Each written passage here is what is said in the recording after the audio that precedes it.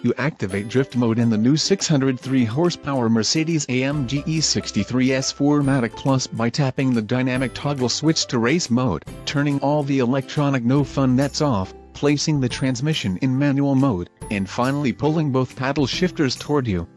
Supposedly, a prompt then appears and asks if you really and truly, no jokingly want to electromechanically decouple the driveshaft that powers the front differential.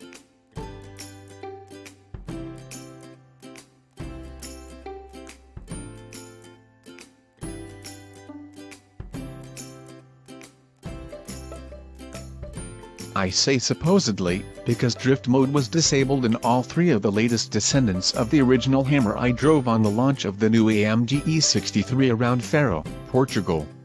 I should clarify, I drove them on the street. The two examples of the bruising sedan I played with on Portimão's superlative Autodromo Algarve International Circuit did in fact have drift mode intact, just like American customer versions will have when the W213 E63 S goes on sale sometime in the summer of 2017 as a 2018 model.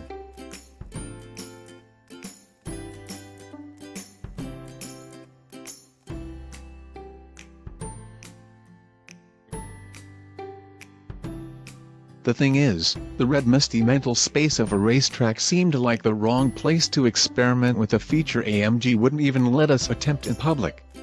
Why no drift mode? AMG needed to get around 100 journalists from all over the world testing the cars within a couple of weeks. They couldn't lose any cars. Do I like the excuse? No. Do I understand it? Sure. How is the new E63, then, sans drift mode? I'll start with the engine because like with all AMGs, that's the heart of the matter.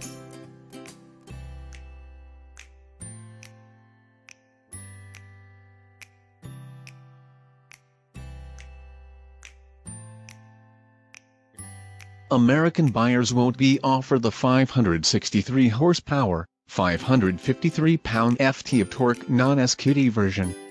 Instead, every US spec E63 model will be the fully mental 603 horsepower, 627 pound-ft of torque S variant with AMG's now ubiquitous 4.0-liter twin-turbo V8, known internally as the M177 for E63 duty. Both power and torque are up in part because the comically named hot inner V-turbos are now twin-scroll turbochargers.